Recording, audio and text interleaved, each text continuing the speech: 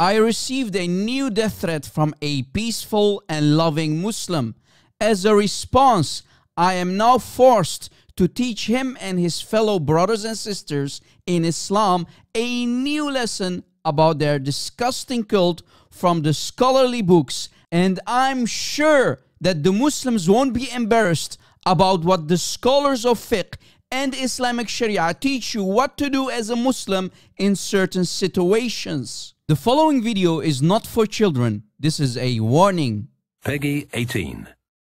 In the following book called Al-Majmu' Sharh Al-Muhadhab لإمام النووي Volume 2 page 10 we can read لو أخرج الدودة رأسها من أحد السبيلين ثم رجعت قبل انفصالها ففي انتقاد الوضوء.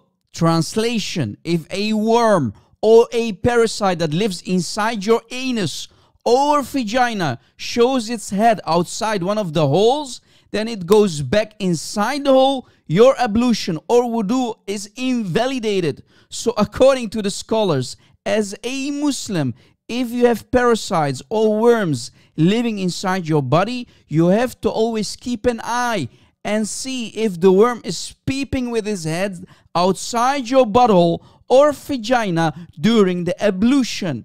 Else, the ablution becomes invalid and you have to wash all over again. Damn! Wait, you thought that I was done, right? Let us continue. On page 11 we can also read قال لو لفعل أصبعته خرقة وأدخلها في دبره وهو في الصلاة لم تبطل صلاته. Translation: if a person wraps a piece of cloth around his finger and insert it into his anus while praying to Allah, then his prayer is not invalid. In other words, as a Muslim, you can keep your finger inside your bunghole when you pray to Allah. Just keep your finger in there where the sun doesn't shine. Please stay away from Islam. Got him! Got him!